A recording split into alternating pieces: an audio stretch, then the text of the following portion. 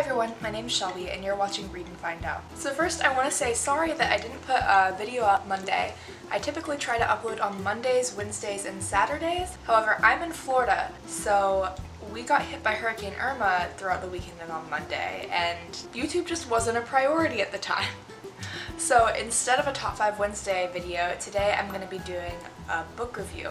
Also, I have my coffee because we were making extra coffee and putting it in the fridge and storing it throughout the hurricane, just in case we lost power and we weren't able to have more coffee.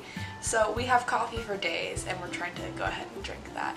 So I have my cute little love is a four-legged word mug. So today I'm going to be reviewing The Wonderling by Mira Bartok, which I received through the early reviewers program on Library Thing. This is an ARC. The Wonderling is a middle grade steampunk fantasy with elements of adventure and a little bit of mystery, and it's coming out on September 26th, being released by Candlewick Press. So to give you a little bit of background, The Wonderling features a little boy he's really like a fox boy because he is a fox-human hybrid, which is a groundling. And groundlings are animal-human combos, essentially. And they are oppressed in this world. In The Wonderling, we're following our protagonist, who is referred to in the beginning of the book as number 13.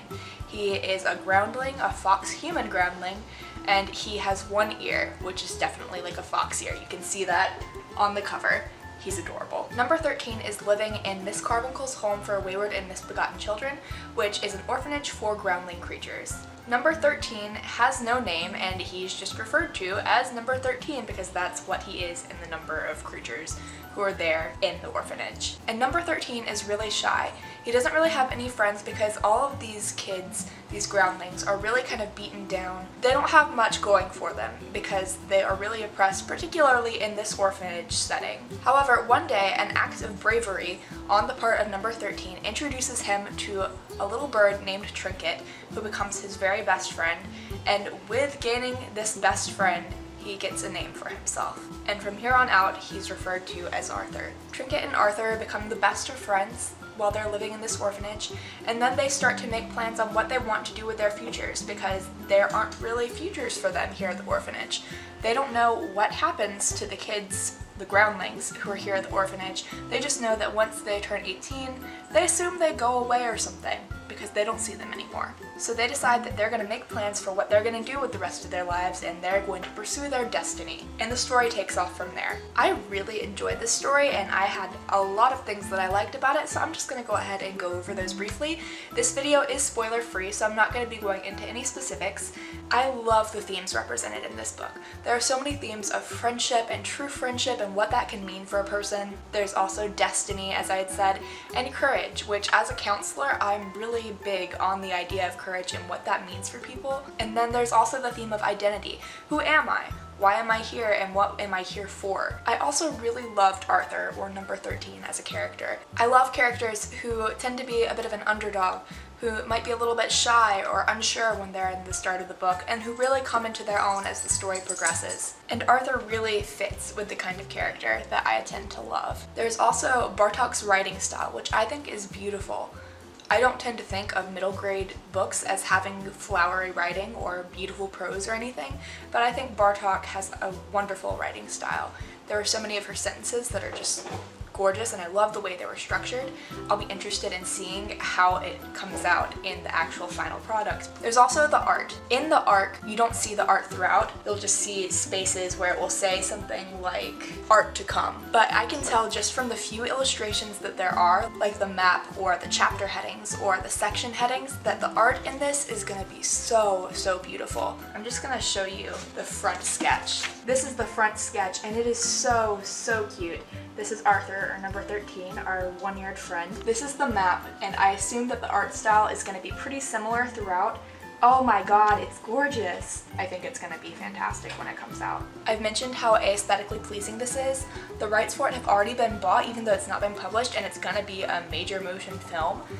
And I think it's going to be perfect for that, just because I think the story will really lend itself to picture. I also really appreciate the ending of this book because it leaves room for a sequel. I do believe that Bartok plans on there being a sequel for the Wonderling, but the end of this wraps up some of the questions that we have as we're progressing through the book, but then brings up a few more that you want to know the answers to for later books. So I think Bartok does a good job of creating a satisfying ending but still having the reader want to know more about what's going to happen in the story. It shows that there is going to be a larger plot for this story and that this isn't it. Now for the things that I had some criticisms of. Sometimes the world building in the Wonderling isn't quite up to my standard, however I read a lot of adult fantasy.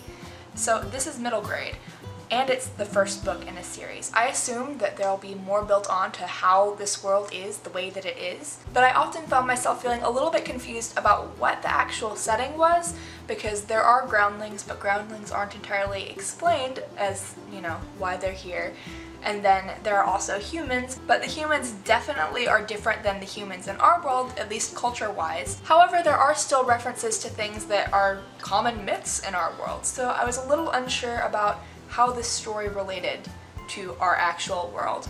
So I was a little confused sometimes on the world building, but there's definitely room to improve on that and to clarify a bit more in sequels for this book. With this being steampunk, there is room for it to be in a world that's similar to our world, but with different advances and different species or technologies or whatever. So that's not too huge of a critique. And then also, this is middle grade, and I am obviously not the intended audience here. So this is marketed more for 8 to 12-year-olds, and I am 23. So there were some things in this book that were catered more to the intended audience, which I am not a part of the demographic. That's no fault of the book, I'm just not part of it. I think that children's or middle grade or young adult books that are really good should be enjoyable by adults, but ultimately I really enjoyed this book. I ended up giving it a 4.25 star rating. Again, this comes out September 26th, and I highly recommend that you pick it up, particularly for younger readers in your life. But that's going to be it for this video.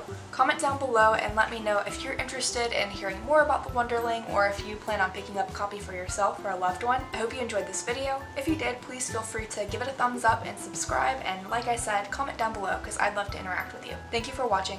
I hope you have a good day, and until next time, bye.